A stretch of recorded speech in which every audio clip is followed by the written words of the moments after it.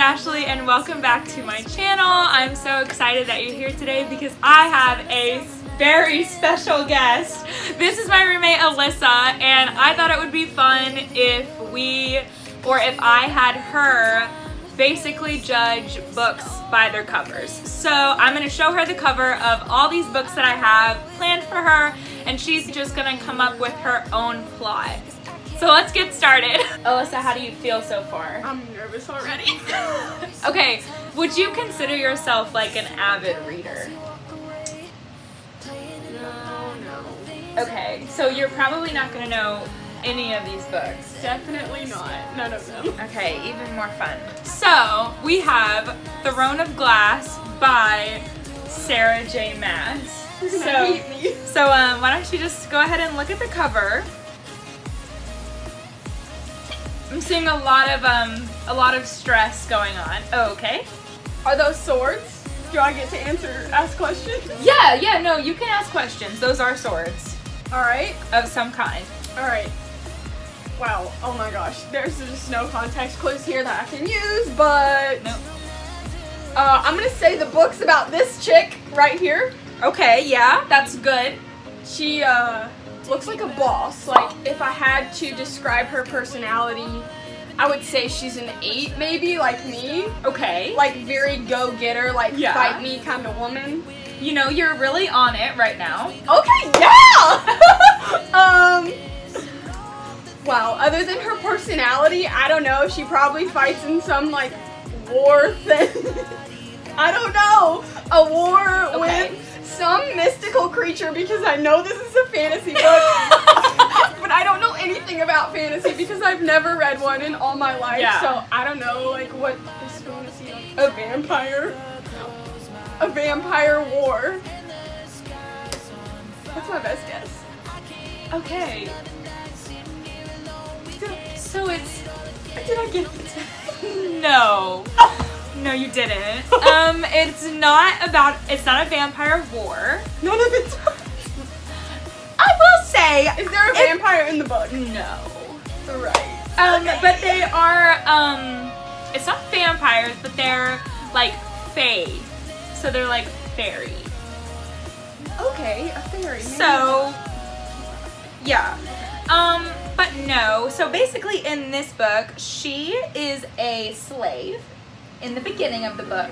Okay. And because she did this like whole like rebellion, and she is asked to join this competition of warriors.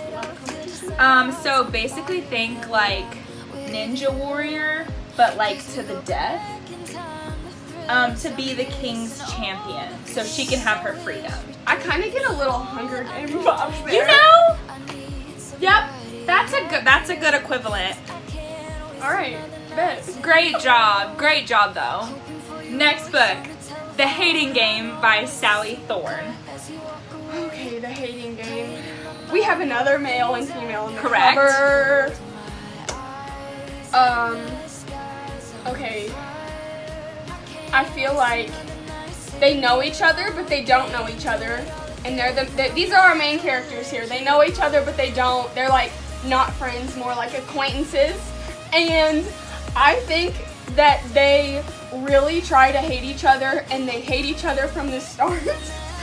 But then as they go, they're trying so hard to be like, you're a brat, you're a jerk, I hate you, but they can't. Because they fall in love. Is that it? That's all I got. Okay, alright, you know, we were halfway there. Okay. On the cover is a boy and a girl. The only part.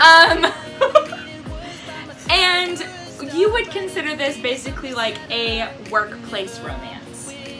Okay. If you can tell by the attire. work attire here. I didn't really go for that one. And it definitely starts off, yes, they do know each other, but it definitely starts off like they hate each other. Okay. Yeah. And they're both competing for the same job. So they don't fall? No, they do. But basically, the reason that they hate each other is because there was this big miscommunication. Okay. Alright, so the next book, don't read the back. Okay, I can't read that fast anyway. The next book is The Invisible Life of Addie LaRue by V.E. Schwab. Okay. This book, let me be confident, here we go. This book is about Addie LaRue. And she is invisible. Okay. Yeah, and the invisible life of Addie. It's all about her life and how she's invisible and the effects that her invisibility has on her. And at times it's probably pretty dope because like she can sneak up on people and them not know. But also at times it's probably really sad because like, you know, the girl in the corner that's like, nobody sees me. That's probably her too. So, I don't know. She probably does some crazy things. Is that your final answer? Yeah. Okay. Well, actually, you're quite right. Okay. This is a story about Addie LaRue in her life. However, she is not physically invisible. People see her. However, no one remembers her name. So anytime she walks into a room and she makes acquaintances, if she were to ever leave that room, they would forget her. And she's not allowed to write her name. So she will have no impact in the Who world. made that rule that she can't write her name? The author. Okay. But yes, okay, V.E. so basically, to start all this off, Addie LaRue is basically being married off. And she's like, no, I'm an independent woman. I don't want to do this. So she does, you know, a pretty reasonable thing, I think, is she runs away. That makes sense. And then she goes and a neighbor once told her, because she liked to hang out with this neighbor who was this like old woman, and she was like, hey, never pray to the gods after dark because they're crafty and mischievous and they'll get you. And you know what she does? She does it. She does it. She prays to the gods after dark. And it really backfires on her. So it's basically her living this life where no one remembers her, and she has no impact. But then she meets someone who remembers her. And that is all the synopsis gives.